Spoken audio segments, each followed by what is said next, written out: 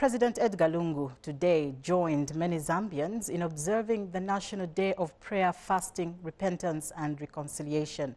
The national event took place at the Showgrounds in Lusaka under the theme Zambia Seeks God's Intervention for Sustained National Unity, Peace and Prosperity. President Lungu, who arrived at the venue at about 10 hours, was accompanied by First Lady. We have details in this report.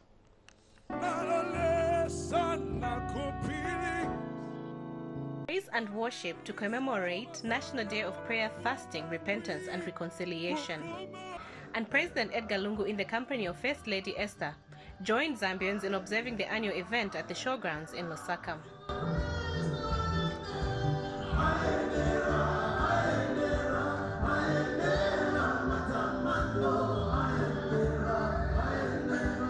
Organizing Committee Chairperson Joshua Banda called for peace and unity.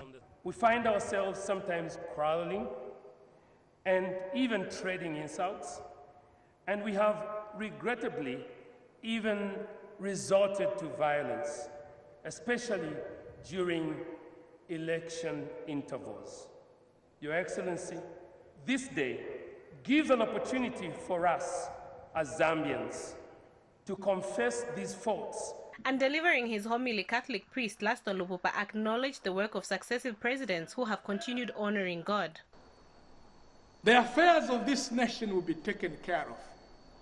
He's not a politician when he acts like that. It's because he's listening to what God is telling him. You see, as Christians, we know that every authority comes into being by God. Chief Chipepo offered a prayer of confession and repentance on behalf of traditional leaders.